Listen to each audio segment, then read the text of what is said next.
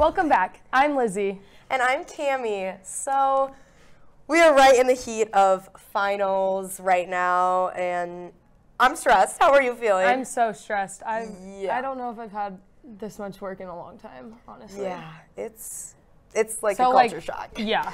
Like being in the journalism school, I have like a lot more projects than I do tests. Is it like the same way for you? Same for me. I don't have a single final. Me either. For me, I actually like projects and like essays better, so I really like that aspect. Right. But like, how do you feel about not having tests? You know, sometimes I like a project better, but honestly, they take so much time that I would do anything for a test right now just to like get it over with. Right, and just take it, be done. Exactly.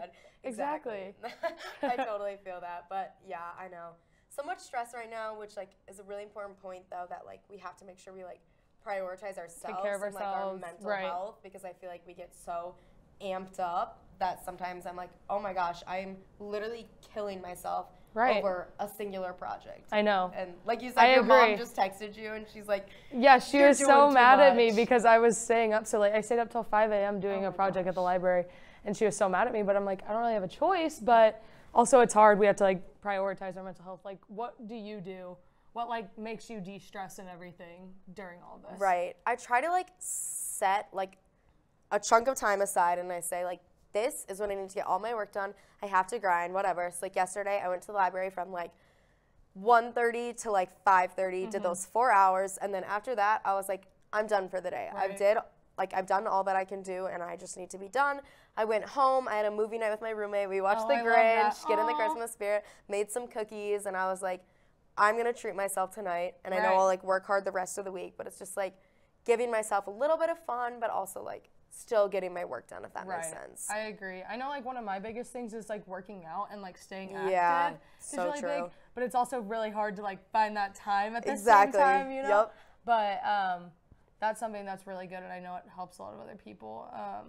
Yeah, and also just like utilizing all the resources on campus. So true. And like everyone that's here to help, like all that kind of stuff. Exactly. Helps. They want to see you succeed. That's the thing. Right. Nobody's trying to like make you fail or make you overwhelmed. It's just we like just have to get through these next few weeks. I know. We will be in the clear. Only like 4 more days of classes though, and know. then stop days Friday. That's pretty exciting. We're actually going to lunch together, so we're very excited to just going to Bird Dog, treat ourselves then.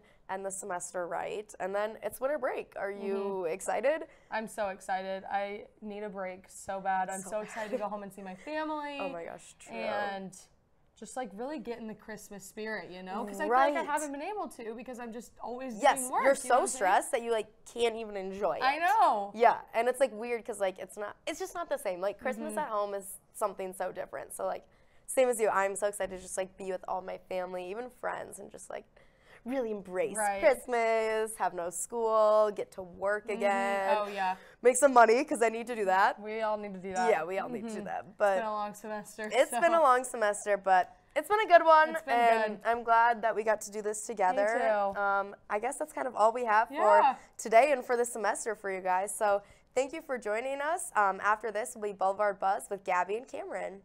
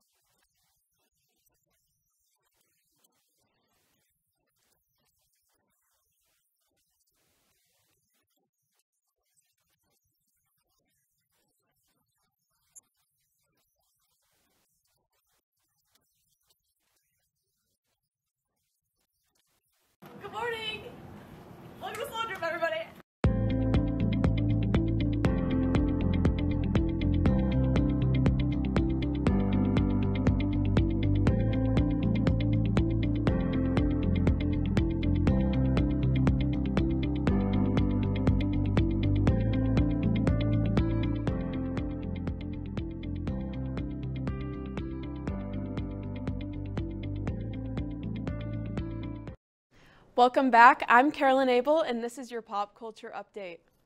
Pop singer SZA announces a release date for her next album, which has been long awaited. The album is titled SOS and will be released this Friday, December 9th, right before the singer's third debut on Saturday Night Live. A teaser trailer for the new Prince Harry and Meghan Markle documentary was released this past week on Netflix and has received loads of attention. The documentary dives deep into the personal lives of the couple and their flee from royalty.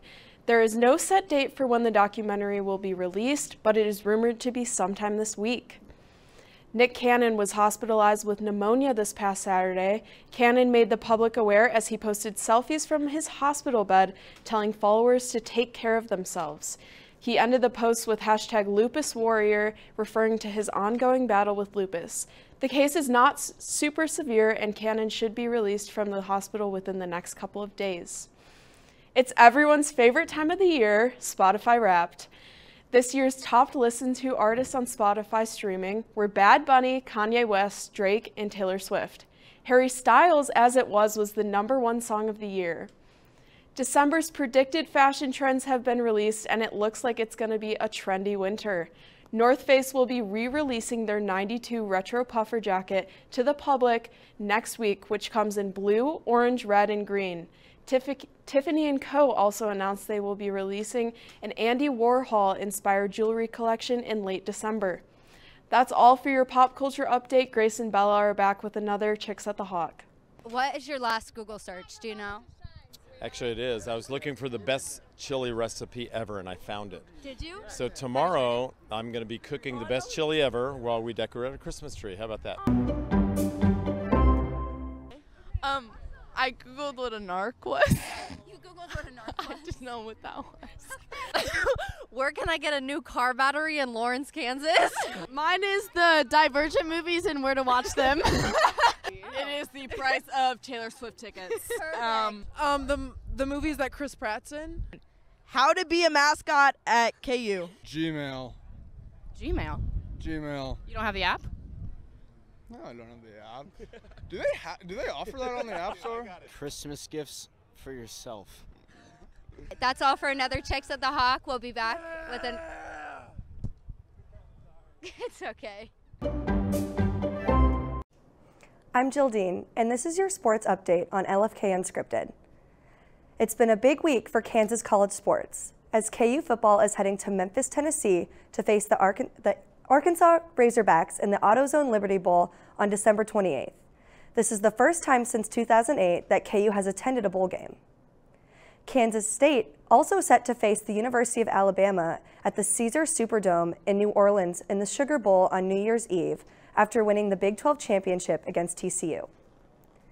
Yesterday, the teams for the college playoffs were announced. Georgia will face Ohio State and Michigan will face TCU. Both games will be played on New Year's Eve. Both teams will then advance to the national championship on January 9th. Kansas basketball travels to Columbia, Missouri this weekend to play the University of Missouri in this year's Border War game. This is the second time the Jayhawks have faced the Tigers since 2012. That's all I have in sports now. Emily and Kenna will join us live with another news update. Thanks, Jill. I'm Kenna Heimowitz. And I'm Emily Baldwin. A drive-by shooting in a Nashville funeral home on Saturday has left 2 injured. An 18-year-old woman and a 25-year-old man were shot as they were leaving the service of 19-year-old Tarana Johnson. Police are still searching for the suspect or suspects who were reportedly driving a black Honda Civic at the time of the incident. Some attendees of the funeral were armed and able to fire back at the vehicle. It has been about 3 weeks since the stabbing of 4 University of Idaho students. The victims who lost their lives were Ethan Chapin, Kylie Gonclaves, Zana Kernodle, and Madison Mogan. Authorities have said the attack was most likely targeted. However, investigators continue their search to identify a suspect. While the Idaho town hasn't seen a murder since 2015, they're slowly healing from this shocking event. New Jersey environmental officials have established a forest fire prevention plan that will cut down up to 2.4 million trees in the Bass River State Forest. The forest is federally protected and renowned as an environmental treasure, but many believe the plan to be necessary protection against wildfires. The project, set to begin in April, has received mixed responses from environmentalists who note the role of carbon-storing trees in fighting climate change. Concerns have also been expressed about the use of herbicides in the forest, which sits atop an aquifer of purified water. President Joe Biden has come out with a statement introducing his plans to ban assault weapons in the U.S. Resulting from a recent string of mass shootings, Biden has come to the conclusion that the allowance to purchase semi-automatic weapons is simply irrational. However, due to a divided Congress, it is assumed that there will not be votes to pass this ban for at least 2 years. Earlier this month, KU's Rock Climbing Club hosted the Wild Wild Midwest College Showdown as an extensive bouldering competition here at Climb Lawrence. Around 80 climbers competed, all from a variety of colleges such as K-State, Nebraska-Lincoln, and the University of Missouri, among others. The event was divided into 4 categories based on gender and the individual's climbing ability. The first place winner in the Advanced Women's Division came from the University of Washington in St. Louis. The men's first place award went to a student from the University of Nebraska-Lincoln. U.S. photographer Spencer Tunick gathered up to 25,000 naked people for a photo shoot last Saturday. In a project to raise awareness for skin cancer, Tunick asked for volunteers to pose in the nude at Bondi Beach in Australia. Tunick has partnered with the charity Skin Check Champions and hopes to advocate for regulatory skin checks as well as continue to spread his art in positive and beneficial ways. Thanks for watching LFK Unscripted. Join us next semester for more sports, news, and entertainment.